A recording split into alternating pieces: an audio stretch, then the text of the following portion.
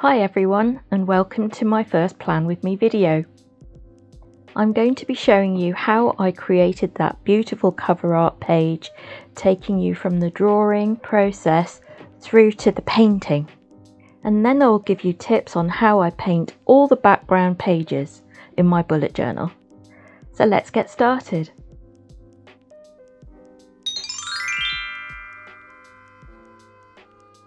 Look at all that beautiful snow outside my studio window.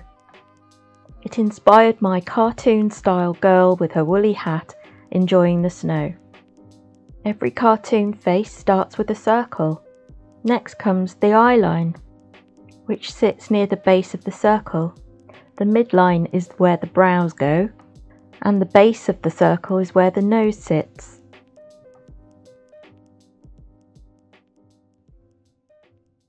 Pop in a little mouth and chin and round off the face. I'm using my Colour Erase pencil to help me with this, just because it's easy to rub out. Once I like how everything is looking, I'll go in with my mechanical pencil and define the features properly. I wanted her to have big doe-eyed eyelashes, wear a woolly hat and a really nice chunky scarf.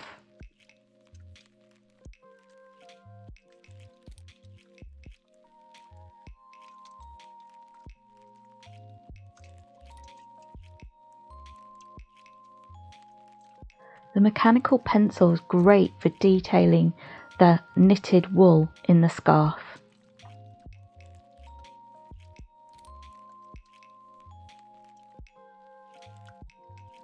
I felt my little character needed to be nursing her mug of hot coffee if she's walking around in all that winter woodland.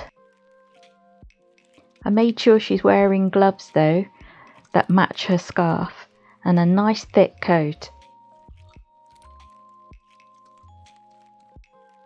Next comes her lovely long locks of hair sitting under a lovely woolly hat with a pom-pom. She's really starting to look cute now, isn't she? I drew some beautiful winter foliage with little pine cones, just so that I could suggest her walking around in the woods.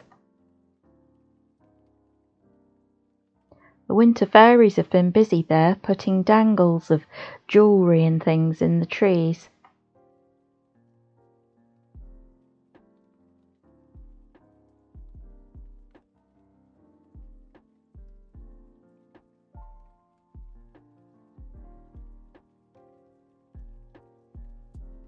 More branches and pine cones, just so that it completes the woodland setting we're going for.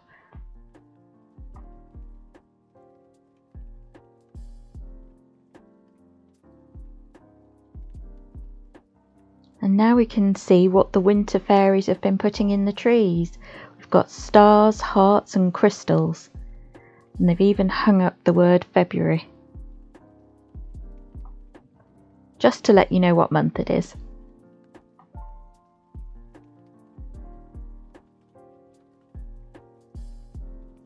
Added in the February calendar, and below that I'm putting a branch and adding a few small garden birds.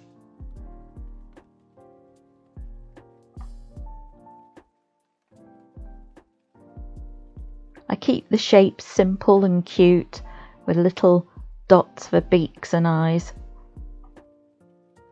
And below them is my quote for the month. You were given this life because you are strong enough to live it. This quote means a lot to me these days. So now it is time to paint. I use a nice affordable gouache paint set linked below to mix up some yellows, oranges and reds with white to create nice flesh tones. I add yellow, orange and white to create a peach, and then add a little bit of red to create a pastel pink.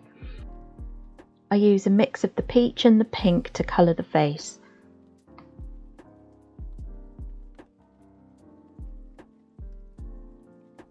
My trusty hairdryer dries the face layer straight away.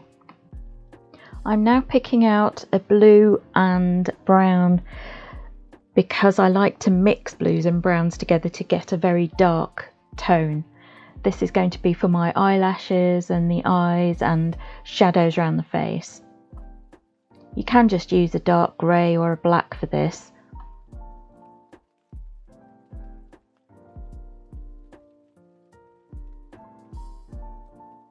I'm now just using a more concentrated peach and pink to add more shading to the face.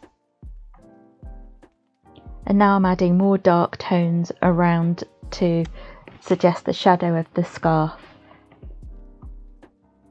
I'm going to pause here just to let you know what I'll be doing for next week's video. You heard me mentioning the gouache set. Well, I do a proper swatch in that video and show you how I painted this page using the same set. I go into a little bit of colour theory to show you how I get those muted colours. I hope you'll join me.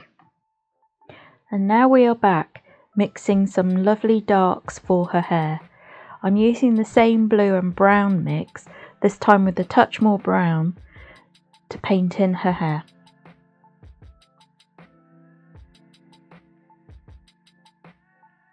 I am using the hairdryer very frequently during this point to dry the paint at every stage. Now we're mixing up some blue and white to make a pastel blue for her hat, and then I add a touch of purple to create a lilac for her coat.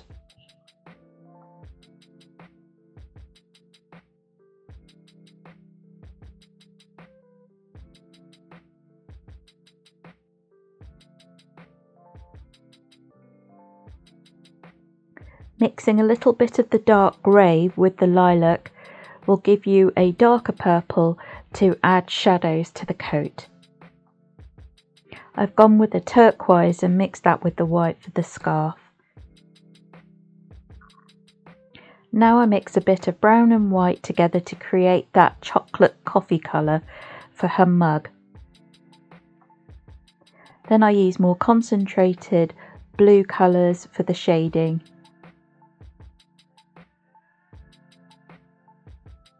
Time for the trusty fine liner pens to provide that touch of detail and outline all the shapes we have painted.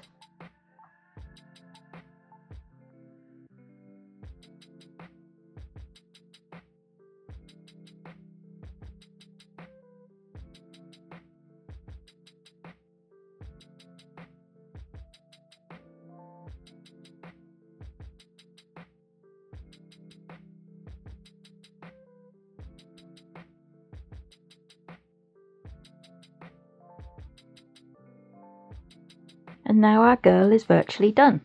We're on to painting the background now.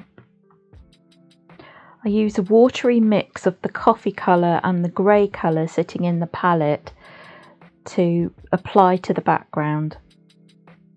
The paint has to be muted, I feel, so that the girl still stands out against the background.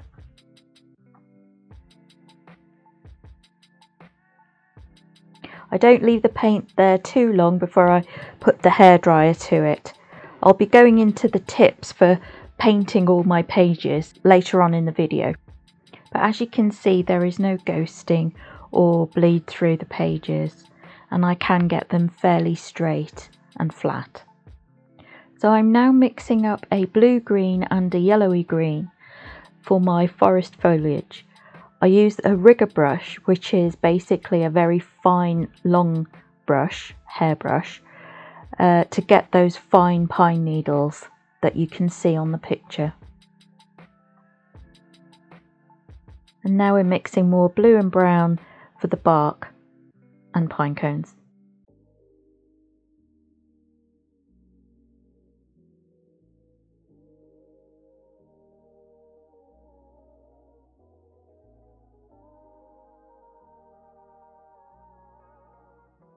The cover page is really starting to take shape now. I just use my turquoise paint to paint in the letters for the word February and I will use the same colour for the quote. Just a touch of red for the hearts and some festive looking berries. I know it's a bit Christmassy, but I couldn't really resist. And then blue for the crystals and jewellery beads that the winter fairies have left for us.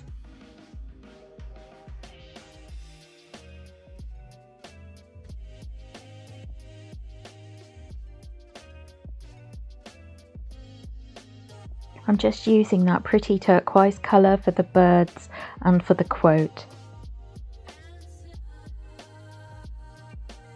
I hope you're enjoying how this page is coming along, and consider subscribing to my channel, where I hope to bring you similar bullet journal related content on a weekly basis.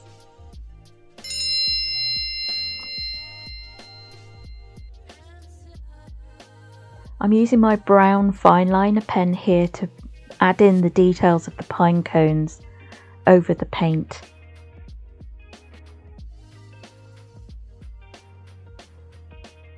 I continue to use the fine liner pens to outline the lettering and the birds, and put in the dangly strings just to finish the page off.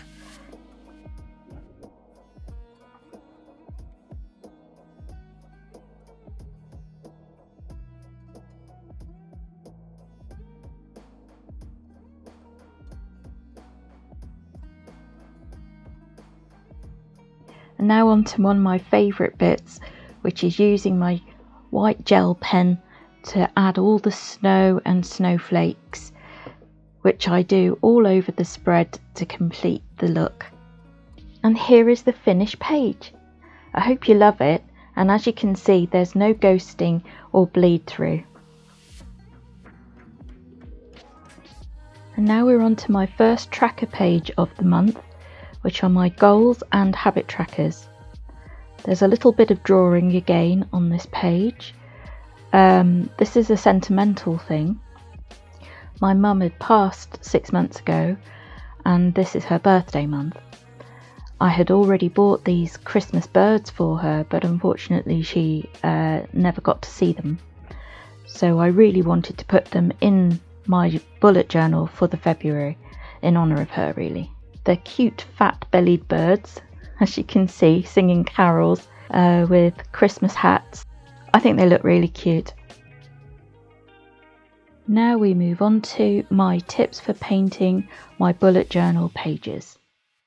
I use the Scribbles That Matter Pro version bullet journal, and I have found that allows me to use a very watery gouache paint mix and doesn't penetrate the pages at all.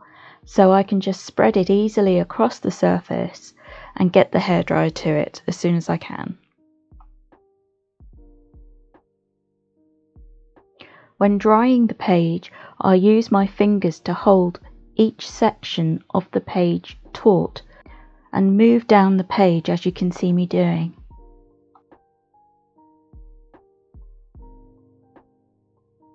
Next, I use my fingers to smooth out the page while still using the hairdryer to prevent wrinkling and warping. The page is already fairly flat and dry, but just to be on the safe side, I add clips to straighten out the page and give it one last blow dry.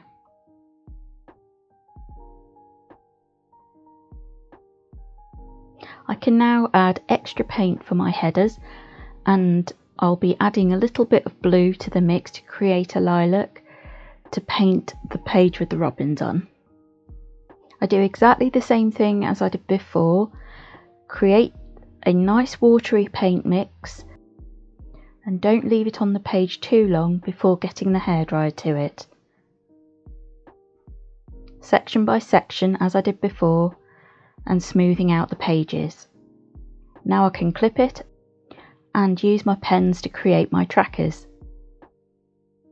I made certain promises to my mum to focus on my health, fitness and quality of life, as well as obsessing about my art business or getting caught up with mental health issues. So they're the 4 categories I tend to do now for my monthly goals.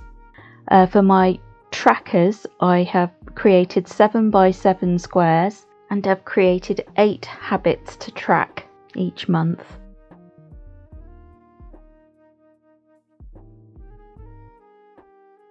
So now we're going on to my chronic mental health monitoring pages, which could prove a little triggering, so skip this chapter if you want to. I paint the backgrounds of the pages just as I did with my other ones, with a nice watery mix, get the hairdryer to it, and hold the pages taut and smooth them out as I dry them. I'm using a blue watery paint to cover both pages of the spread. I measure 3 parameters for my mental health each month: anxiety levels, depression levels, and my energy levels.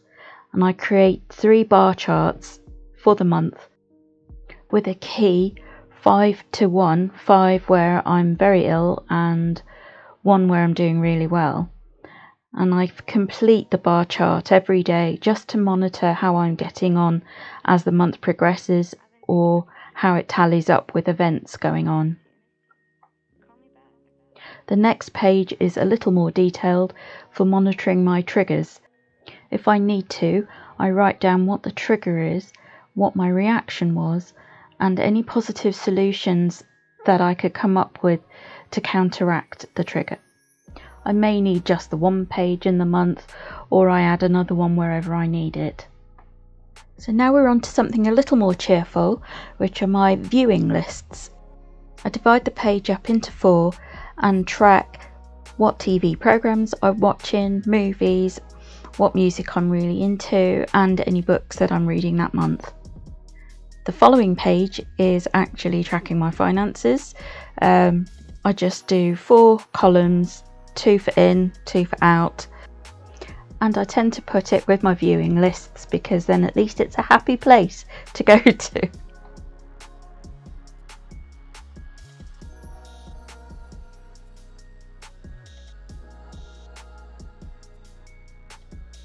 So now we move on to my last tracker page that I do in my monthly setups, and that's really for tracking my shop inventory lines and also which paintings I'm currently working on, which ones I'm filming or editing, and then I track what I'm posting on social media and when and where. I find that this is one of my most useful pages that I use on a daily basis. All the paints and pens, including the bullet journal that I'm using in today's video, are linked below, by the way, so do check those out if you're not sure of what I'm using.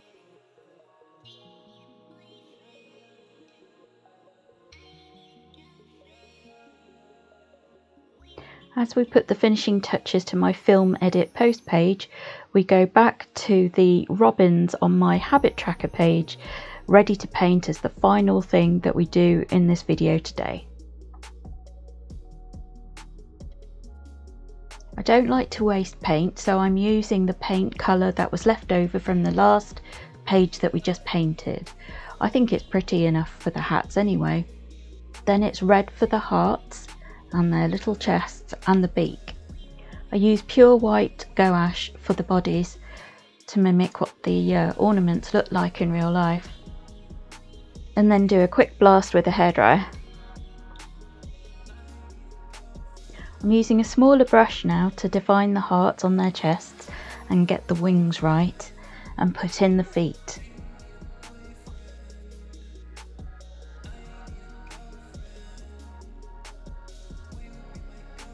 And next we add some danglies of hearts and stars as a little nod to Valentine's Day, which happens this month as well.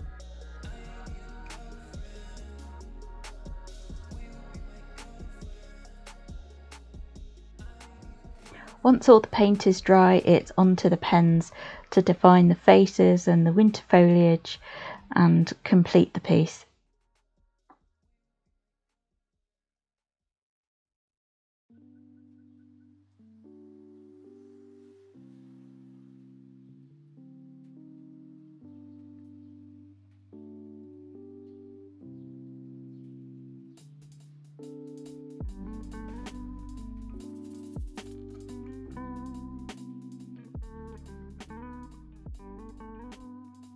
And of course we add some nice white gel pen snow dots everywhere to tie it in with the cover page.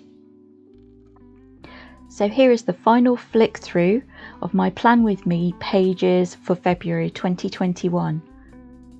I hope you liked the video, and do subscribe if you want to see more. I'm trying to get into a habit of posting once a week, and as mentioned before, this is what we're doing next week. I'll finish off with a few links of where else to find us on the internet, and look forward to seeing you again. Thank you, bye!